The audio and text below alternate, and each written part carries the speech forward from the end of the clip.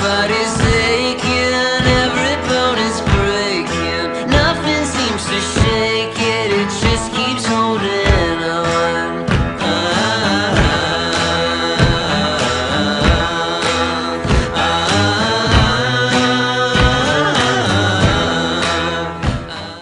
Mostafa Ahmadi Roshan.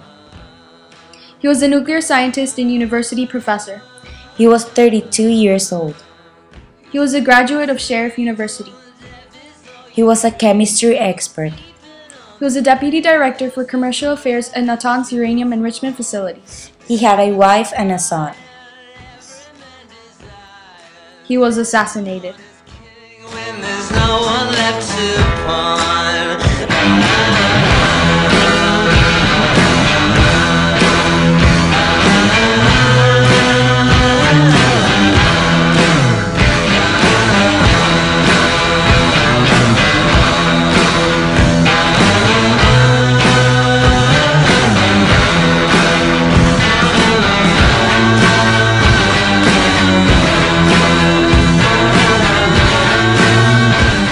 Iran accuses Israel of assassinating an Iranian nuclear professor in Tehran, pointing to a string of attacks against such scientists in the country.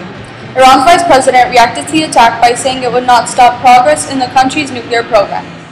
The morning of January 11, 2012, a motorcyclist attached a bomb to a Peugeot 405, which exploded. Mostafa Ahmadi Roshan, the chemistry expert, was killed in a car bomb explosion, while 2 others were injured. The magnetic bomb attached under Mostafa Ahmadi Roshan's car went off at a faculty of Iran's Allame Tabari University. This same magnetic bomb was used to kill another 3 nuclear scientists.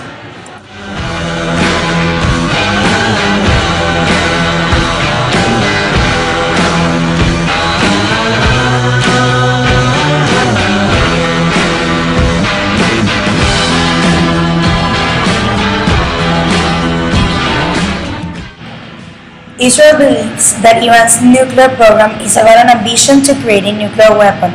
Tehran denies that its nuclear program is for anything other than peaceful purposes, unless Israel or the United States attacks Iran. Iranians believe that Israel's Mossad were behind the killings of the nuclear scientists, including Mostafa Ahmadi Roshan. Israel is using an excuse to demean Iran and prevent them from developing a nuclear program which could grant them nuclear energy.